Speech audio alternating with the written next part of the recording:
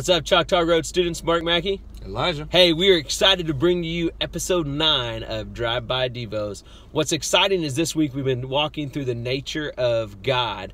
And today we're going to look in 1 John chapter 1, verse 5.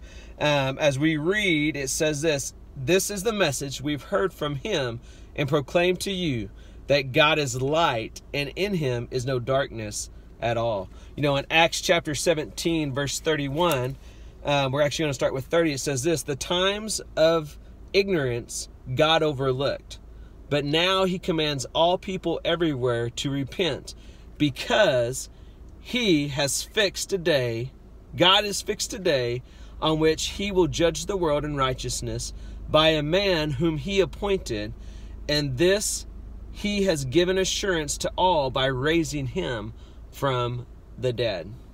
All right, guys, so in these two verses, we see two characteristics of God. We said that he is righteous and perfect, and that he is just. And so we know that he is righteous and perfect because it says that there's no darkness in him. He is light. There's no darkness. So he is completely perfect because of that. And because of his perfection, without having any darkness, he is able to judge justly and righteously. And he has appointed Jesus, who is going to be the one who judges all. You know, in John 14:6, we see here that Jesus is talking to his apostles, and he's trying to tell them, "Hey, I'm going to prepare a place for you." And Thomas says, "Well, I don't understand where you're going." And John 14:6, Jesus says, "I am the way, the truth, and the life. No one comes to the Father except through me." Yeah, guys, and so in this last one, we see that God is truth, all right?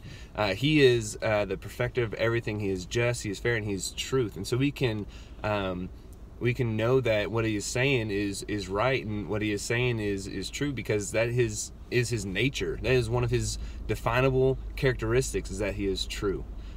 And what's really cool is that I am the way, the truth, and the life. Like the idea that Jesus is saying, I am the bridge to eternal life. I'm the bridge back to my Father.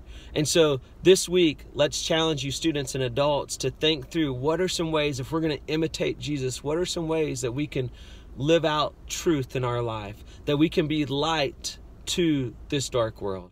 Hey guys, don't forget to share this video with your friends and to subscribe to our YouTube channel, The Road Students, so you can get notified when our next video comes out. We'll see ya. Subscribe.